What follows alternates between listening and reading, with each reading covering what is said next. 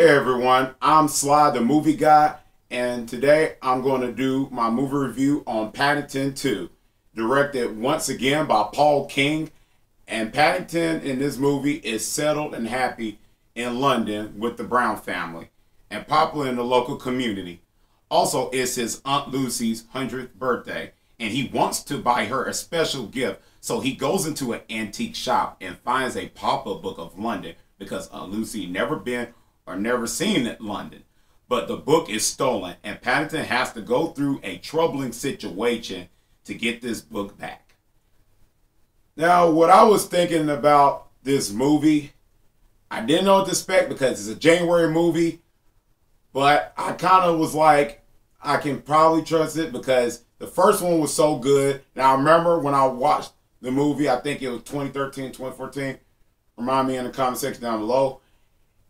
The trailers, I was like, I don't know, they don't look good. And when I went to see the movie, the first one, I was pleasantly surprised.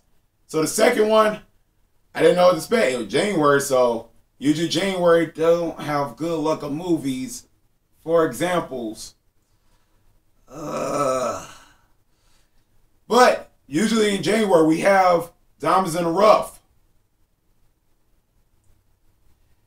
And I'll say Paddington 2 is the Diamond in the Rough. This is one of the best movies. It's a good movie. This is the best movie I've seen in 2018. Best movie. And I was pleasantly surprised. I watched this in January. I was surprised by this movie in so many levels. This was so good, just like the first one. And I think we get to learn Paddington interact with the characters more. We get to see him now in London where he is communicating with these characters. When his thinking, he thinks different from the other people. So we got to understand that his thinking is a little bit different, but still they respect him because they treat him like a human being and they know he's a bear. And we have to learn more. We learn more of Paddington and learn more of the characters. And when he get to interact with other characters, we learn that more in the film.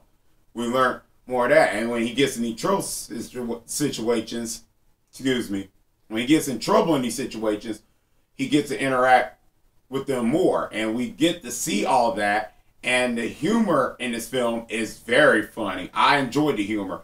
Paddington and the other characters show this humor where it's very lighthearted. Sometimes it can be cruel and funny at the same time when you see it, a family crude humor. So we get to see that a whole lot in this film, and I enjoy all that aspects of this film.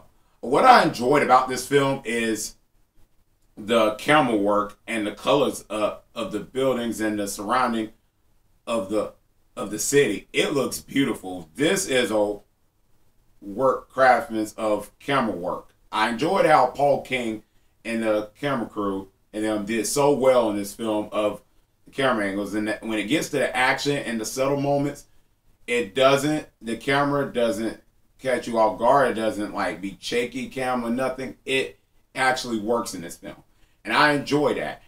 And the characters in this film are great. The casting, like Brendan Gleeson's character when he interacts with Paddington, he does good in this film. Brendan Gleeson does a phenomenal job. And Hugh Grant is a good actor. So seeing him on screen, it was so delightful. He does an exceptional job as the antagonist in the film. And I actually enjoyed his character because the way he plays the character as the actor guy in the circus is kind of delightful. The way he plays the character was great.